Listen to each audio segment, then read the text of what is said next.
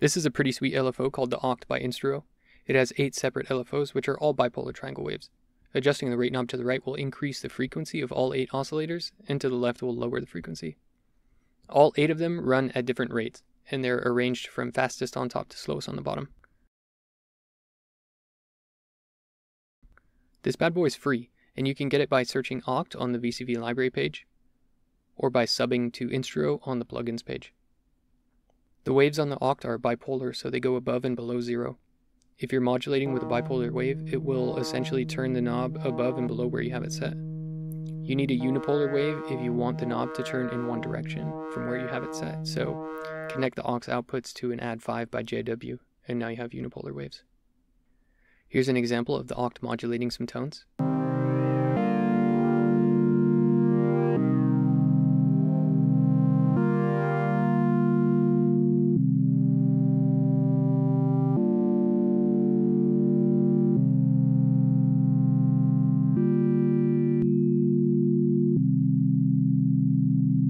Here's an example of the Ochd modulating a filter on a kit.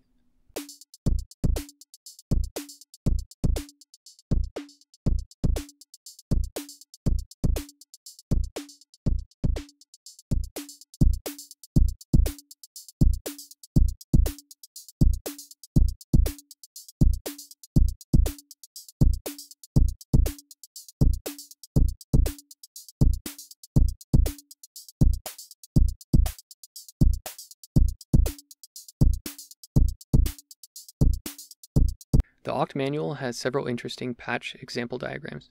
This one's a feedback waveshape LFO. We feedback an output to the rate CV input and crank the attenuverter. Let's see how that might sound.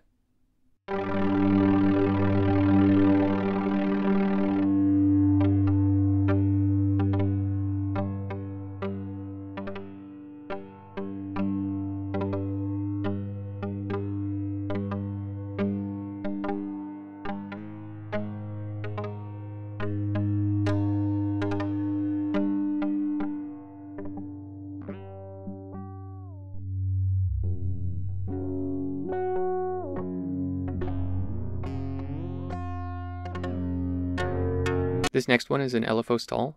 We connect a gate signal to the rate CV input and crank the attenuverter all the way down.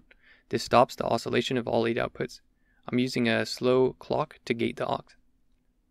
Let's see how it sounds.